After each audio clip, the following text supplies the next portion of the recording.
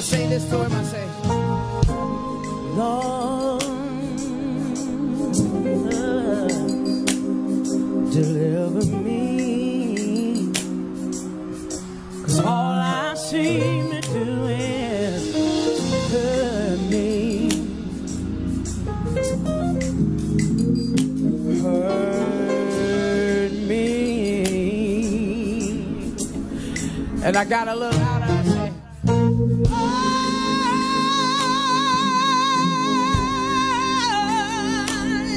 deliver me. If all I seem to do is hurt me. Oh, oh Lord. Hurt me.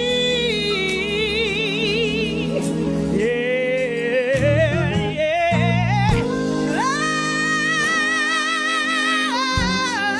Lord, deliver me.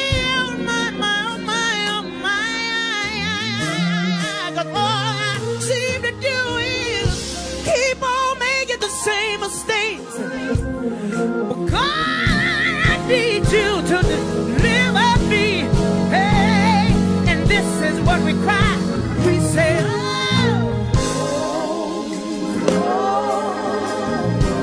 have anybody ever had to cry out to the Lord?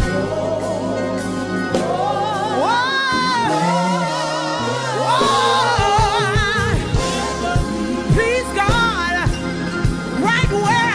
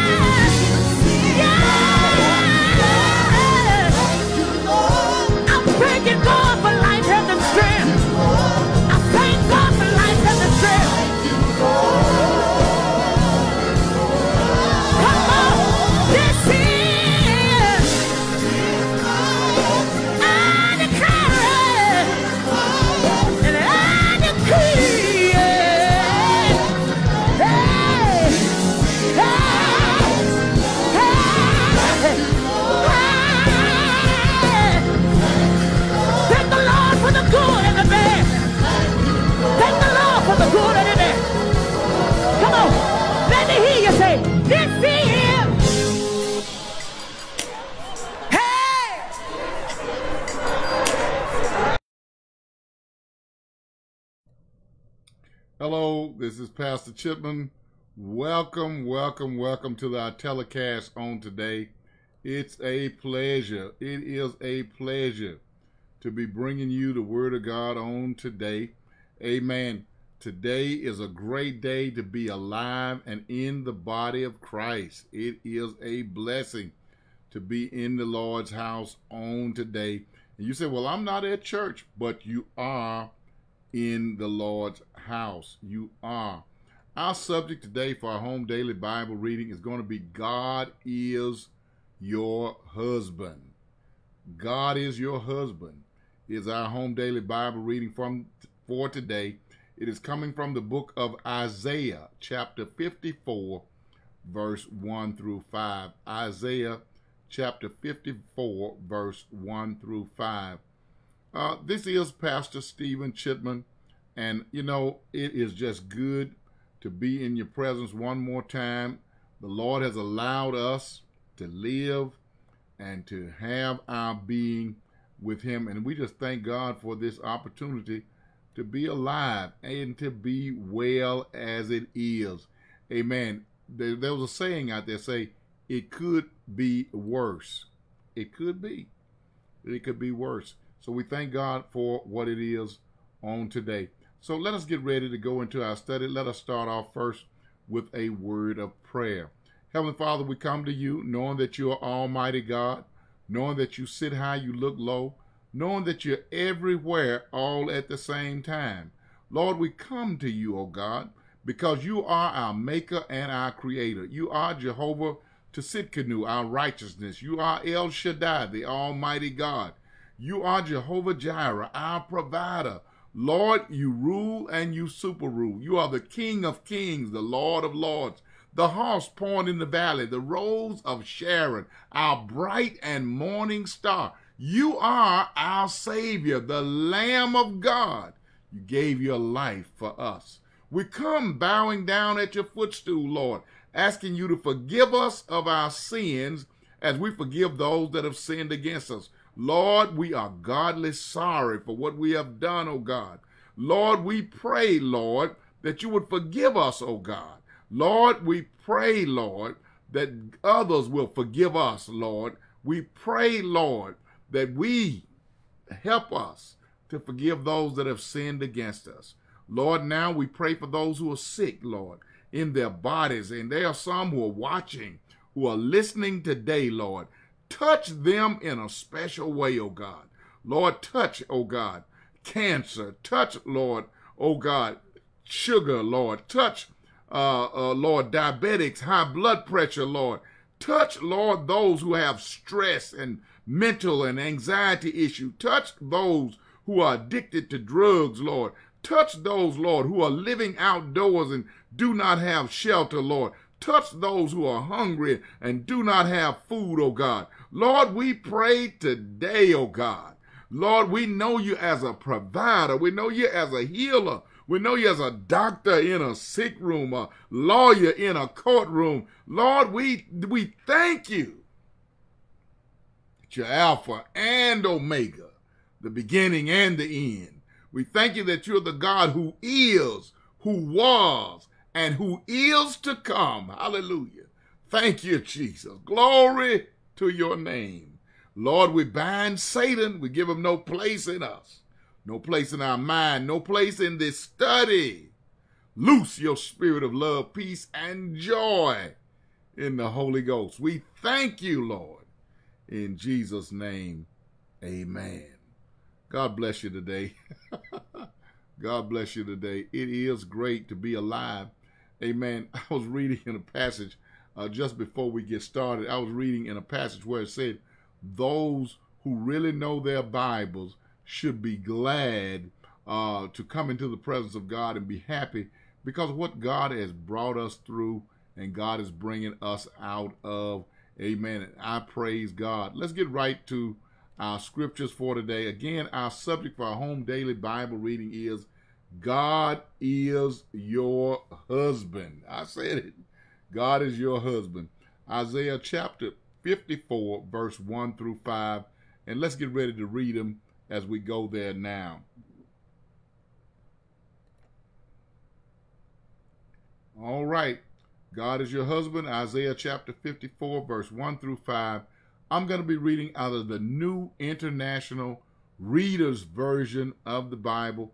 So if you have that, get that out, and let's get ready to go over there at this time. I'm reading from the New International Reader's Version of the Bible because it does such a good job of making it simple and easy to explain. And so I want to go there today. It's written on a 4th grade reading level, and that's for my benefit. Amen. As we go there now. Let's go to verse number 1. I'm going to read all 5 verses, and then we're going to come back and we're going to have some discussion on those verses. Here we go. Verse number 1 says, Jerusalem, sing. You're now like a woman who never had a child. Burst into song. Shout with joy. You who have never had labor pains, You are now all alone, but you will have more children than a woman who still has a husband, says the Lord. Make a large area for your tent. Spread out its curtains. Go ahead, make your tent wider. Make its ropes longer. Drive the stakes down deeper. You will spread out to the right and the left. Your children after you will drive out the nations that are now living in your land. They will settle down in the deserted cities of those nations. Do not be afraid. You will not be put to shame anymore. Do not be afraid of being dishonored. People will no longer make fun of you.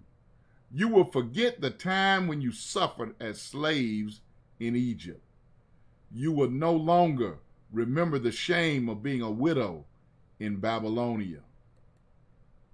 I made you. I am now your husband. My name is the Lord who rules over all. I am the Holy One of Israel. I have set you free. I am the God of the whole earth. That is the word of God for the people of God.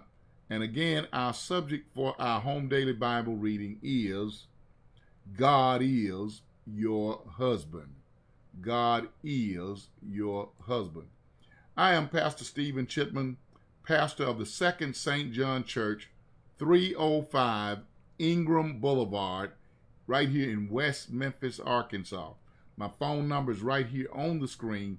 If you desire to give your life to Christ, amen, or rededicate your life to Christ, or need prayer, and for me to join you in prayer on any subject, call that number. Leave a message, leave your phone number, and I will try my best to get right back in touch with you. Sunday morning, Sunday school Bible study starts at 9 a.m. every Sunday morning, where men can study with men, women with women, and youth with youth. That's the way we do it. Also, worship service every Sunday starts at 10:15 a.m.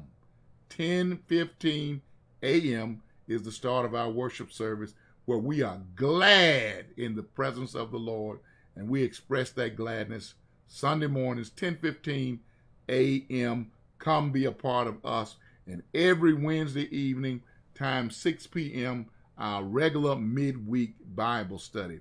Again, God is your husband. Amen. Our scriptures today give enlightenment to many of the things that we have been through. Here in Isaiah, Isaiah is known as the eagle-eyed prophet. Yeah, I said it right. Isaiah is known as the eagle-eyed prophet. He could see further into the future than any other prophet of his day. He could see the cross, he could see the crown, but he couldn't see the valley where the church was between the cross and the crown. But Isaiah prophesied about many things well out into the future. Amen. We're in the book of Isaiah, in the prophecy of Isaiah. Isaiah is telling the children of Israel, you know, you've been in captivity, you've been slaves in Egypt, you've been in Babylonia, but God is about to do a great reversal. Amen.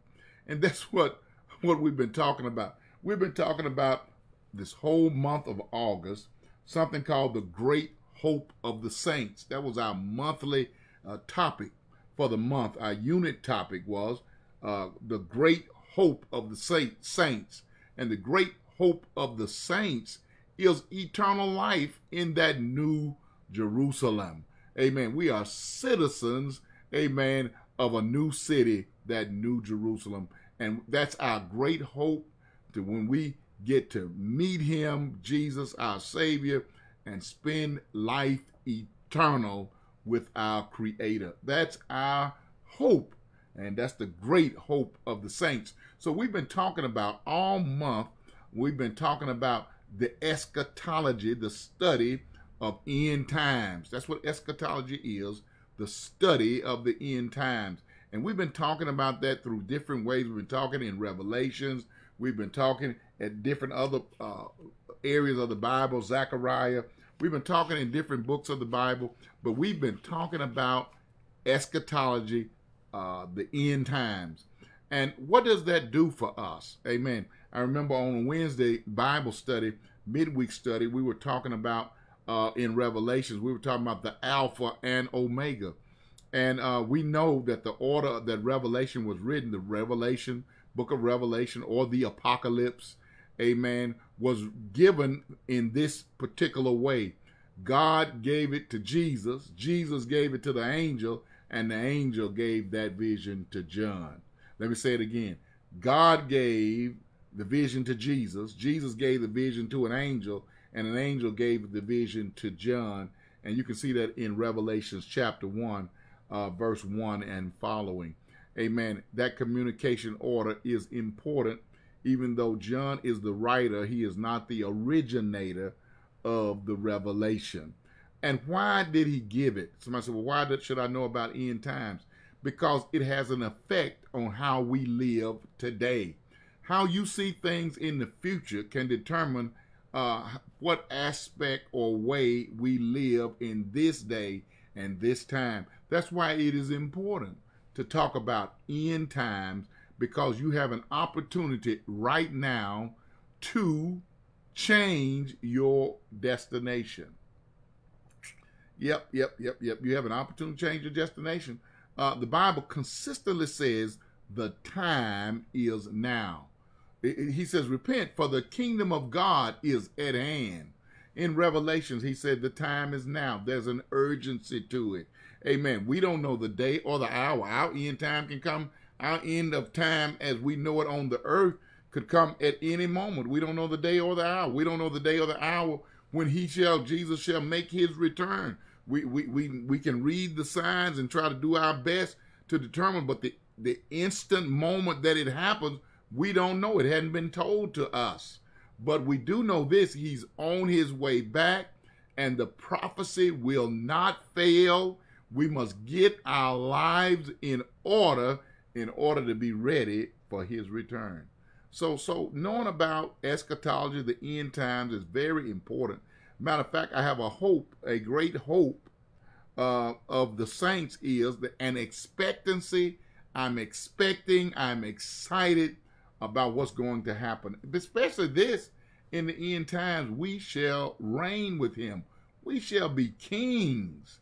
The Bible says we shall be kings. We shall be priests. There's coming a time when we're going to have to reign with Jesus. Oh, it's going to be exciting. Now here in Isaiah, I'm just so happy and expectant about what we've heard so far as our study has continued throughout the month. At first, I thought it was a bit difficult to go into those matters, because those are the very things that sometimes we do not like to talk about, because it takes some time to get in and have an understanding of what's going on in the text. I used the term here already. I told you all these things are going to bring about what we call the great reversal. The great reversal is all about the fall of man and the downward spiral of man, and God's going to turn this whole thing around. It seems like God's people have always had this thing about being the butt of bad jokes, or I don't see why you going to church and all of that. There's going to be a great reversal. Number one, the reversal of my destination. If I was of myself and depended on what I could do to be saved, amen, I would bust hell wide open. For all have sinned and come short, and the wages of sin is death. But now I have received the free gift, the gift of God, which is eternal life through our Lord and Savior, Jesus Christ. I'm here to tell you that you can turn your destination around. That's the great reversal. I can reverse the curse. The law carries a curse. I'm not able to keep every point of the law. The law was only an indication that I need a Savior. It lets me know sin. It lets me know that I deserve to die. But the great reversal is by accepting Jesus, I can reverse that. Reverse that death sentence to a sentence of life. Life with him, life eternal. So let us go just a little further. What was Isaiah trying to prophesy and encourage? I'm glad you asked. Let's go over here and look a little bit. Let's go back over to verse 1.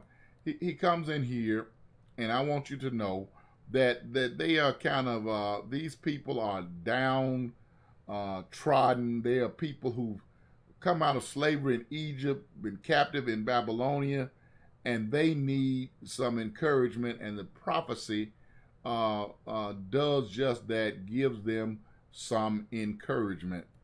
One of the things I wanted to tell you about that particular encouragement, it says, one of the things I read, it said this, I can't sing, this is one of the guys talking about how he couldn't sing, but I want you to see something just a little bit differently. It says the prophet uses three images to portray the miracle of God's grace. The servant of the Lord has changed everything. He's changed everything by his sufferings, death, and resurrection. Isaiah helps us grasp what the servant's victory is worth to us. That's what Isaiah does. He helps us grasp what that victory is to us. Now, this is what I wanted you to see earlier. It said the test of a church's faith is not only the wording in its creed, but also the gladness in its worship. The gospel demands a carefree spirit. If we aren't going to hell anymore, if we stand to inherit every blessing Almighty God can think of, if nothing can stand in the way of our restored humanness, because it's all ours through the merit of Christ, the friend of sinners, if that can't make us smile, what can? That's what I was trying to get over to you, is that we have a right to be glad. Yes. Yes, we do. We have a right to have joy because Jesus has made us and given us that peace of mind and that joy. See, in verse number 1, Jerusalem, sing, it says in the NIV. You are now like a woman who never had a child.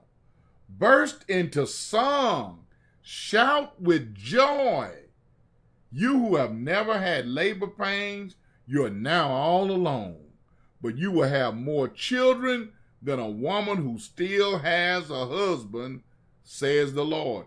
How can a single woman all alone have more children than a married woman? But Isaiah the prophet is telling them, you ought to sing because in the spirit, God is going to enable exactly this thing to happen. He said, make a large area up for your tent. Spread out the curtains. Make room. Make room. God's about to expand your territory. Get excited. Go ahead and make your tent wider. Make its ropes longer. It's going to have to be bigger and wider. Drive the stakes down deeper because you're going to have a large tent to hold what God's going to bring to you. That's our hope. That's our hope. It's the great reversal. You may have been living in lack. You've been living without. But God's about to bring to us abundantly. Abundantly. I hear the sound of abundance. God's about to do something in our behalf. I said it. God's about to expand our territory. God's about to do wonderful things for us because it's the great reversal. Oh, Satan had it planned for our bad, but God has turned it around for our good. Widen your tent. By verse 3, he says, you will spread out to the right and the left. Hey, not just one side. You're going to spread out to the right and the left. Your children after you will drive out the nations that are now living in your land. You're going to get those things that God promised you. Doesn't matter. He's going to transfer the wealth of the wicked unto the just. Transferring the wealth of the wicked to the just. That's what he's about to do. Doesn't matter that somebody else is living in that mansion that God has for you. Don't worry about it. God's about to make the great reversal. What he has for you is for you. They will settle down, your children will, in the deserted cities of those nations. Those other people who you thought had it so good. God's going to allow your children to sit in those places. They're going to be already deserted. The battle is not yours. The battle is the Lord's. Do not be afraid. You will not be put to shame anymore. I know. People have ridiculed you. People have shamed you. They push reproach on you, shameless. But I'm going to roll all of that away. I'm going to reverse all of that shame, all of that being talked about, called out of your name, living beneath your privileges. I'm finna reverse all of that. Get excited. Sing Jerusalem. Be like a woman who never had a child. They ain't even got a husband, but I can make it possible. Enlarge your territory. Build your tents bigger. Amen. Drop your net for a catch. God have mercy. Lord have mercy. Don't be afraid of being dishonored. People will no longer make fun of you. You will forget the time when you suffered as slaves in Egypt. God's going to be so good to you, you ain't going to even think about all of the bad stuff that happened in life. People ain't going to dishonor you no more. You're going to forget the time when you were doing without, because I'm going to bless you in such a special way. No, you will no longer remember the shame of being a widow in Babylonia. Look at that. Look at what the Lord can do. I made you, God says here. Well, that's what prophecy. Look at Isaiah speaking. I made you is what God said. I am now your husband. And we know that Jesus is the bridegroom of the church. The church is Jesus's bride. Ah, hallelujah. How do you like that? God is our husband. My name is the Lord who rules over all. I am the Holy One of Israel. I have set you free. I'm the God of the whole earth. Wow, wow, wow, wow, wow. Let your mind run through that. Let your mind run through that. Let your mind run through that. What we've been talking about today, God is your husband. God is your husband. You should be excited. Amen. We're talking about what's promised, eschatology, the study of the end times. Amen. And we have a great expectancy. Amen. We are pregnant with all these things that God has promised and about to bring to pass. So much so that it affects the way we live today. That's why we study about the end times, because it affects what I live and what I do today. I'm grateful for things that God has promised that I have not received, because I trust the one who promised. Oh, this is too good. This is too good. This is too good. This is too good to contain. Isaiah, the eagle-eyed prophet that could see further than any other prophet. He saw in the distance. He saw in the distance. He saw in the distance the suffering, the death of Christ. He saw in the distance Jesus being crowned King of Kings and Lord of Lords. What he didn't see was the valley in between the cross and the crown. No cross, no crown. No suffering, no reigning. You got to remember that. We're in the valley right now. We're expecting that end time of the crowning to come. We're expecting to reign with him. We're expecting to rule over cities. We're expecting to be the priest, to let people know, humans know about God. Amen. Amen. To take messages from God to humans, and from humans relaying them to God, making, witnessing to them about God. We're about to do all that stuff about the end time. It's going to come to pass. You want to understand Revelation, you need to get a chance to read Daniel, the book of Daniel. Amen. This thing all fits together. Amen. It all fits together. There's going to be a great reversal of the operation of how things are. It's going to be a great reversal. And sometimes it may come as a surprise. And some of the very things in history that he allowed the children of Israel to go through and brought them, they go down, he'd bring them back up. Amen. It's kind of like the book of Judges. They would cry out for a deliverer. The children of God did evil in the sight of the Lord, and he allows them to go down through some stuff, and then they cry out and pray to God that God would send them a deliverer, and God sends them a deliverer in a judge.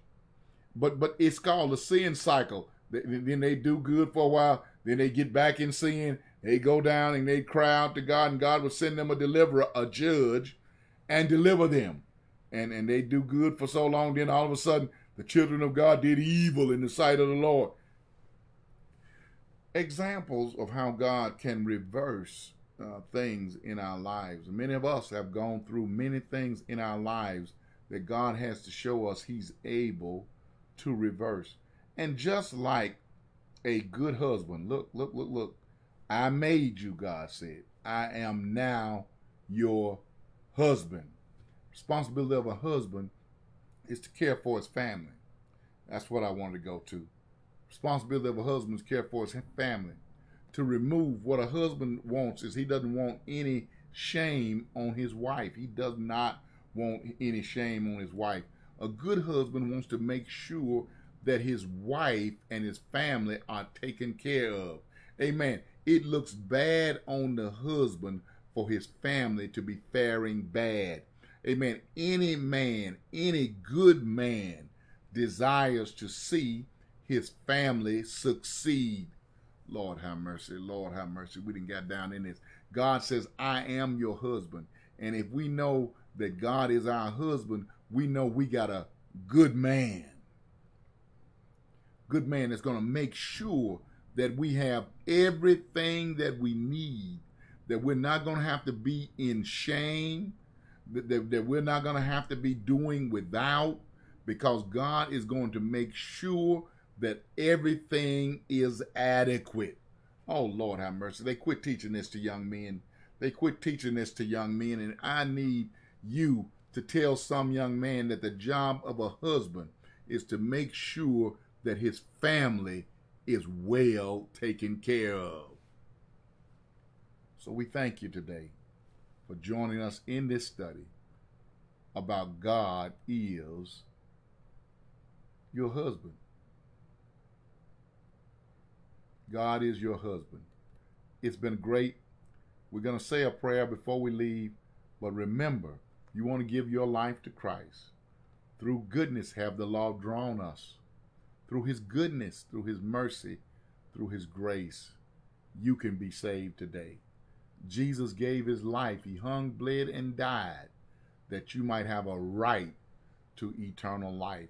If you can believe in your heart, confess with your mouth, believe in your heart that Jesus died, buried, and was resurrected and sits at the right hand of the Father, making intercession for you, you can be saved today. I can witness your soul salvation if you just call this number, 870-735-6300. Leave me your name and your telephone number. I'll call you back, amen, and I will be a witness to your testimony, your confession of faith in our Lord and Savior, Jesus Christ. And remember, if you're sick, don't give up. We have a great expectation. There are many promises that we have. Thank God for you, and God bless you. Let's pray. Heavenly Father, we thank you today for what has transpired during this session, during this spot of time. We thank you, Lord, that you are our husband as the church.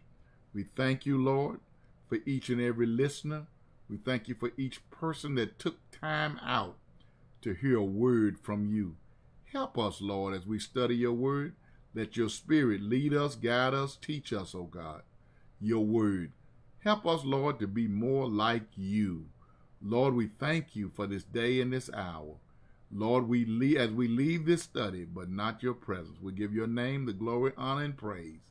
In Jesus' name we pray. Amen. Enjoy the music as we get ready to leave at this time.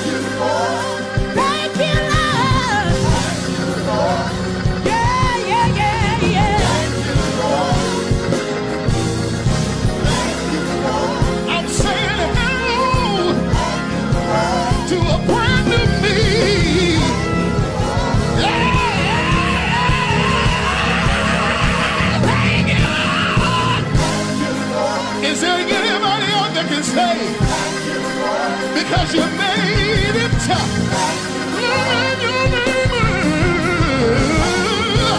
And to tell him, I gotta tell him. I said, thank you, Lord.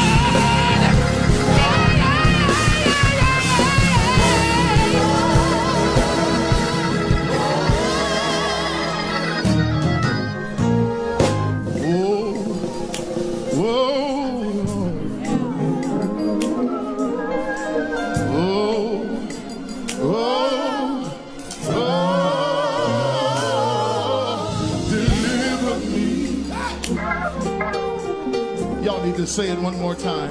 Lord, deliver me. Everybody just sing that.